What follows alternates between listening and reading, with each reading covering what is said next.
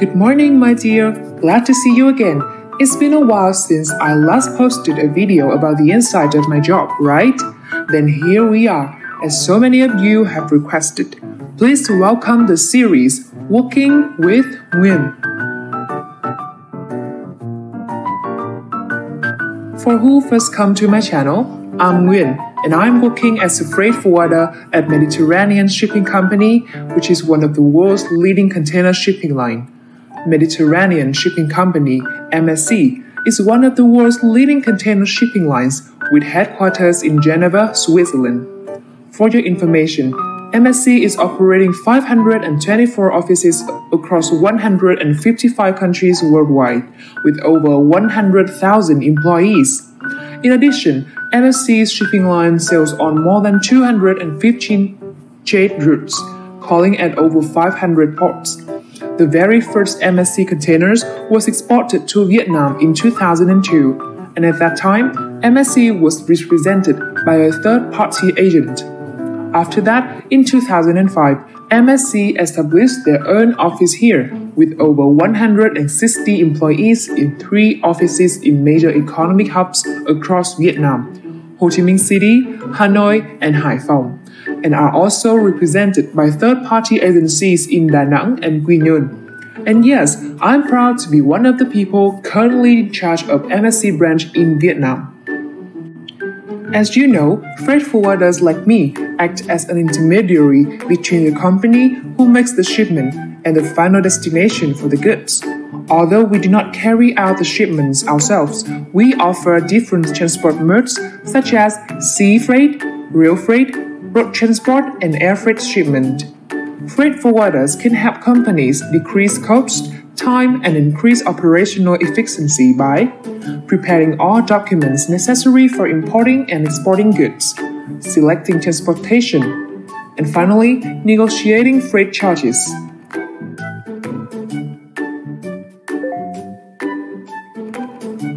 Oh, looks like we've got some new work here. Let's find out. So here I have received the booking from these 2 enterprises to play the role as a freight forwarder for the trading project.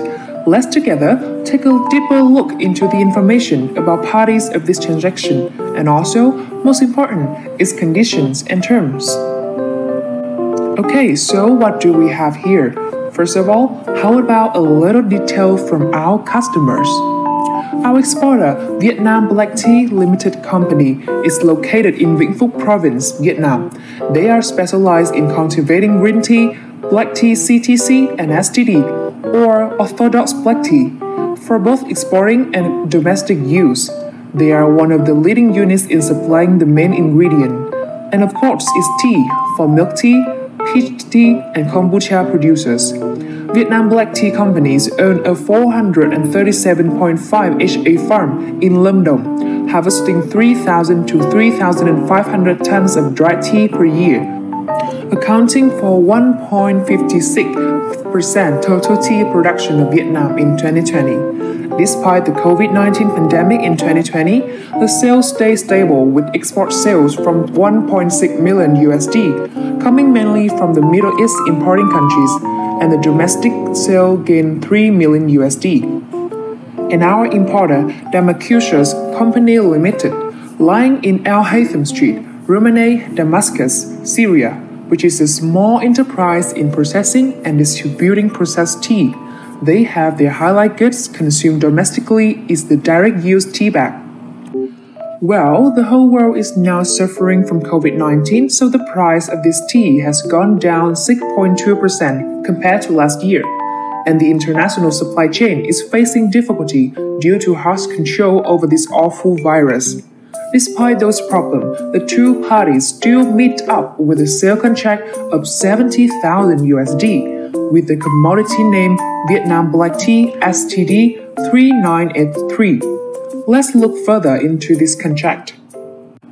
So, 2 parties agreed to buy 35 tons of Vietnam Black Tea STD 3983 with $2 per kilogram by the CIF shipping method at Tartus, Syria. The delivery time is August 2021. It is reasonable not to mention the exact date of delivery because of the large volume of the goods that needs preparation, and in case of encountering problems of transportation. In payment terms, with a total value of 70,000 USD, the two parties decided to pay by telegraphic transfer with 30% in advance (TTR) and 70% after the importer receives the BL, as known as Bill of Lading. This type of payment is more efficient than the LC method because it is not a big contract total. Both of the parties are responsible for the payment, so the risk for the goods quality is lowered. The advantage to the Vietnam exporter is that they can often obtain cheap insurance and then build a larger amount into its selling price. The advantage to the importer is that they do not have to worry about declaring the shipment to its own insurer. However, the contract has not been signed and stamped by the seller, Damacuso Company Limited. There are many insufficient details and some articles are unclear and confusing, as discussed above. Maybe the two parties have cooperated with each other for a long time and have high credit. Hence, some terms are overlooked in the contract. In conclusion, the contract should add some articles to clearly define the responsibilities of each party as well as the basis for resolving misunderstanding and disputes when risks arise. Well, that's maybe enough to talk about. Are you ready to meet our customers? Let's go!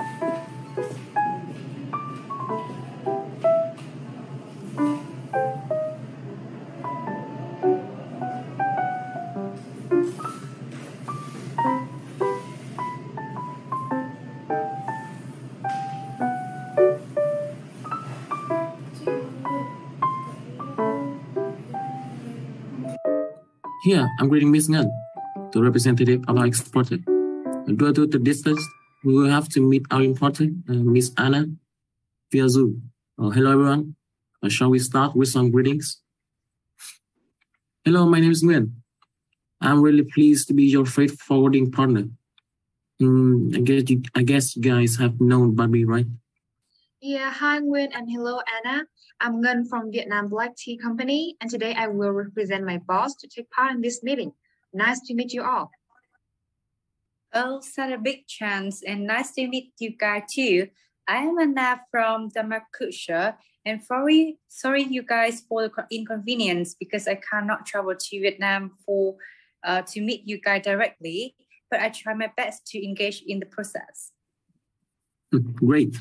Sounds like a good greetings. Shall we start? Okay. To begin with, I will start by clarifying all the steps needed to be performed. There are 8 main stages, including booking confirmation, preparing and packing goods, export custom clearance, complete export-import documentation, shipping preparation, loading commodity to container and delivering, payment completion, and finally, recording and finalizing shipping process. First, let's start with booking confirmation. Step 1. Booking confirmation. In this case of our project, when applying CIF Incoterm 2010, under the CIF, the seller, Vietnam Black Tea Co. Ltd., is responsible for purchasing insurance for the goods. In addition, Ms. Ngân must contract for the carriage of the goods from the place of delivery to the name port of destination. There are the information to keep in mind when analyzing a booking confirmation. First is the Incoterms, CIF Incoterm 2010. The booking number. The port of unloading, Tartus, Syria. The port of loading, Cát Lái, Hải Phòng by sea.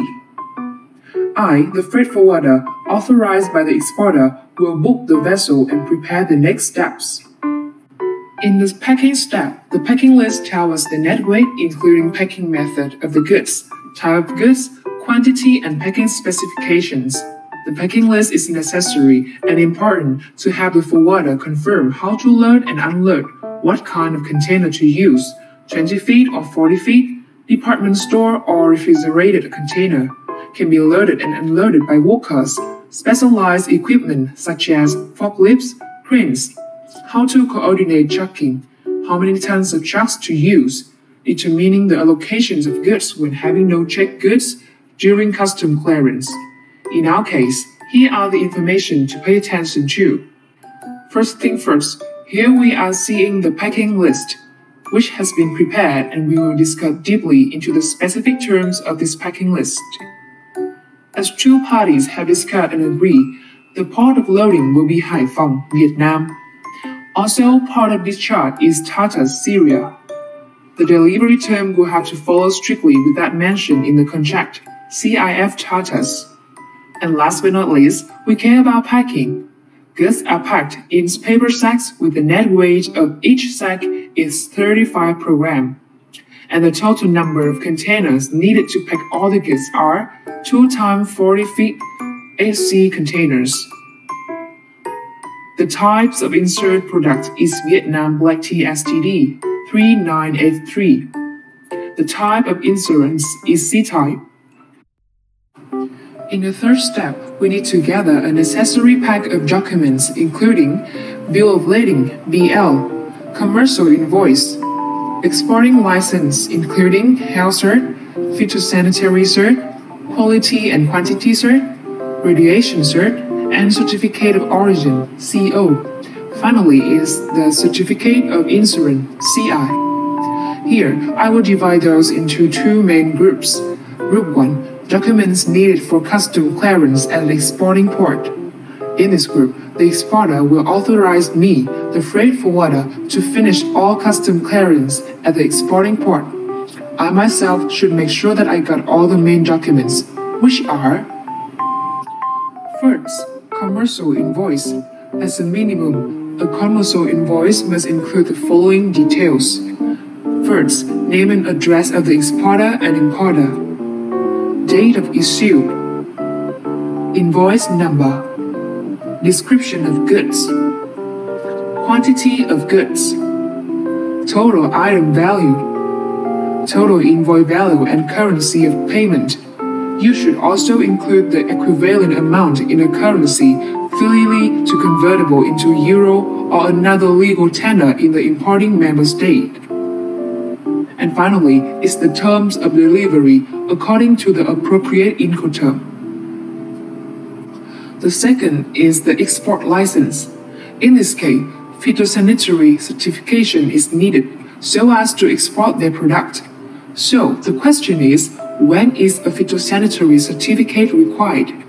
According to the trading law of the exporting country, requirement from the importer will require a phytosanitary certificate to import regulated articles, including commodities such as plants, bugs, tubers, or seeds for propagation, fruits, vegetables, cut flowers and branches, grain and growing medium.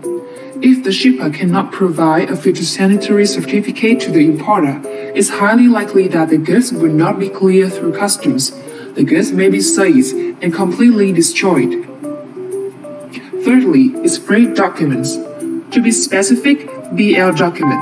Let's take a deeper look.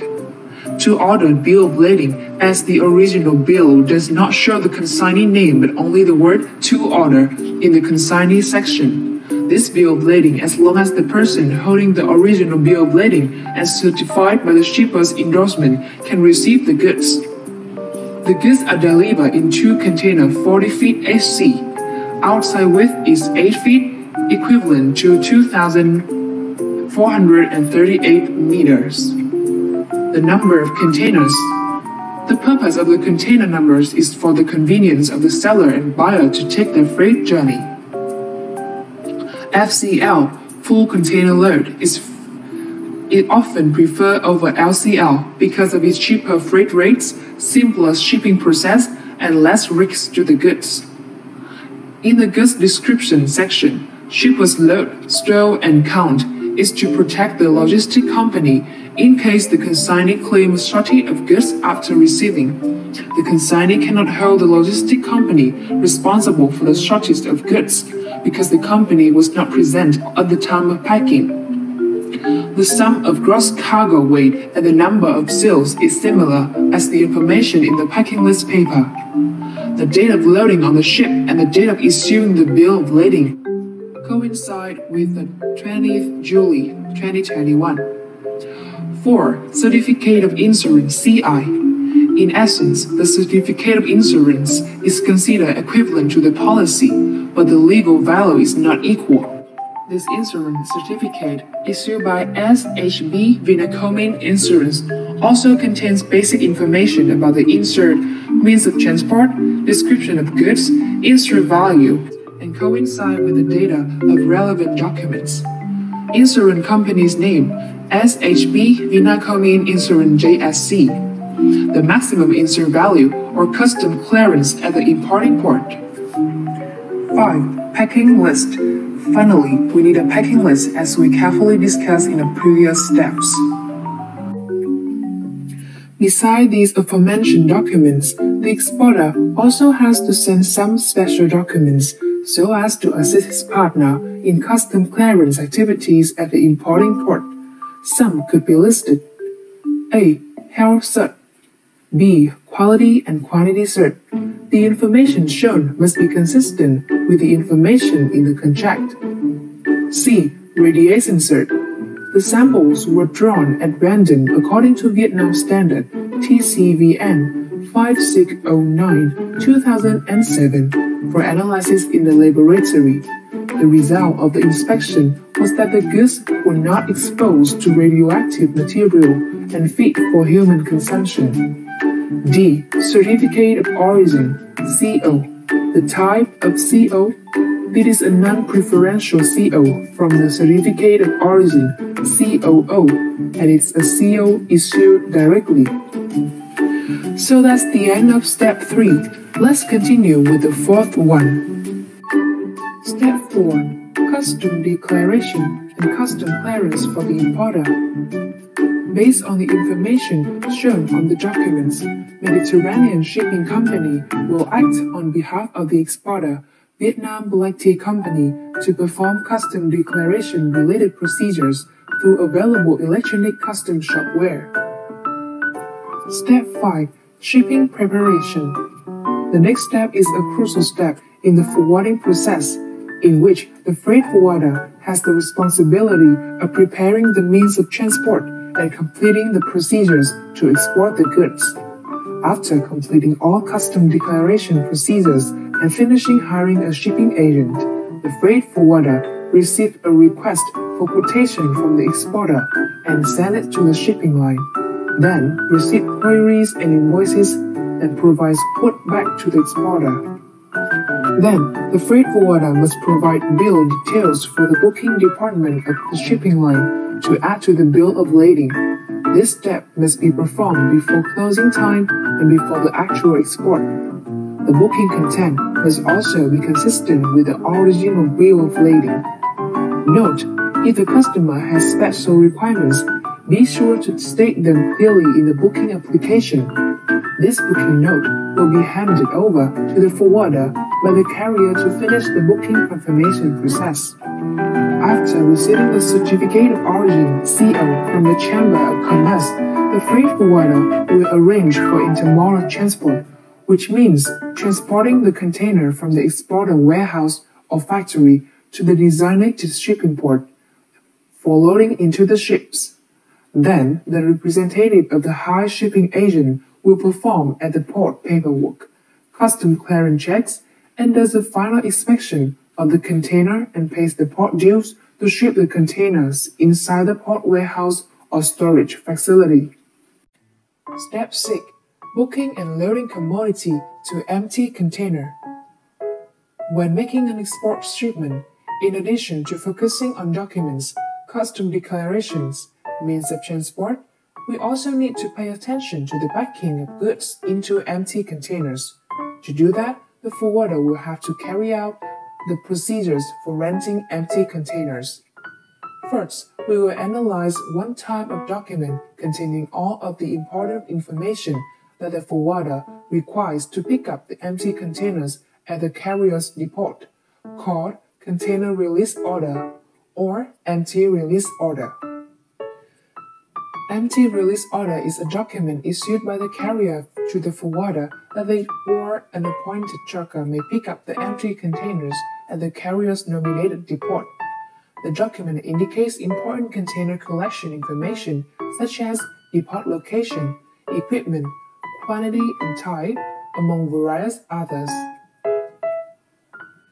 In order to better understand the function of the container release order and when it's issued, we'll take a few steps back by explaining some of the earlier steps in the shipping process.